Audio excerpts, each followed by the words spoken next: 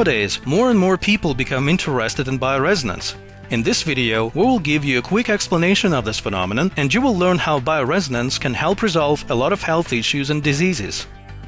To explain the physical nature of this method, we will show you an experiment where we will use a glass as a bell. As you know, each bell sends a certain frequency. We perceive such a frequency as a sound.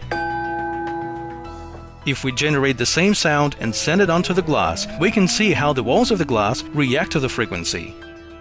The same kind of a reaction can also be achieved with human voice, as long as we're able to find the right frequency. And as you can see, it is also possible to enhance the strength of such a frequency to the extent that the walls of the glass will start to vibrate.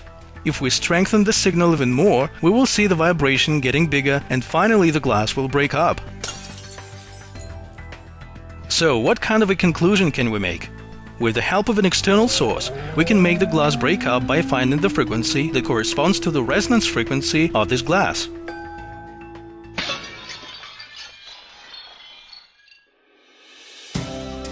Human body, organs, cells, microorganisms, everything is governed by the same laws of physics, the same laws of nature.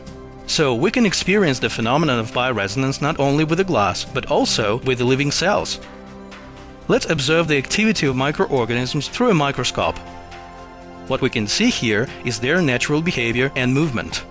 And now they become affected by an external source that has a specific frequency that makes the microorganisms react, just like in the first example with the glass. At first, the microorganisms change their natural behavior and become more and more active as the resonance or bioresonance signal becomes stronger.